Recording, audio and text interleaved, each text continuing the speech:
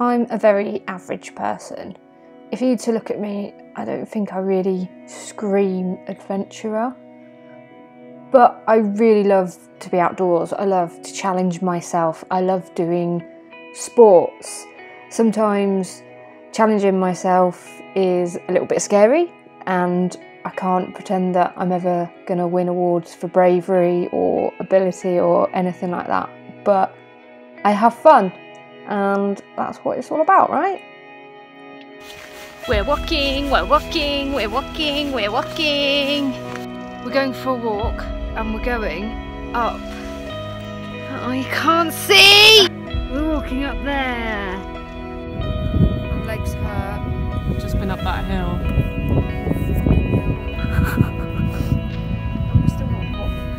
But we're getting close, look. We just gotta go just on there. Just anyway, we're nearly there. This year I've been on more adventures than ever, and I've started filming them. This has been my year of adventures. Incredibly average adventures. No!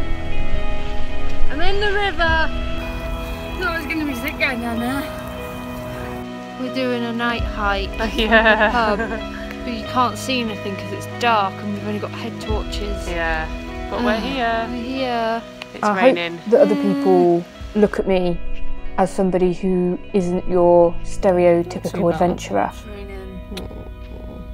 and can relate and decide that maybe they would like to have a go and not put up barriers to themselves thinking that they don't necessarily look like the type of person who can do really cool stuff outside, because being outside, having a go at adventurous things, whether it's walking up a hill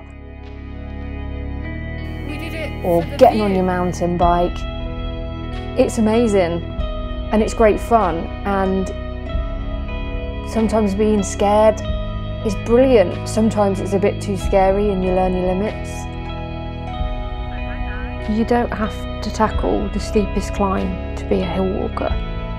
You don't have to be the quickest or go the furthest to be a runner. And you don't have to chuck yourself down the most difficult terrain to be a mountain biker. You just have to do it in a way that works for you. And if you're doing it, you are it. Life is just full of adventures, so why not just get out there and have fun?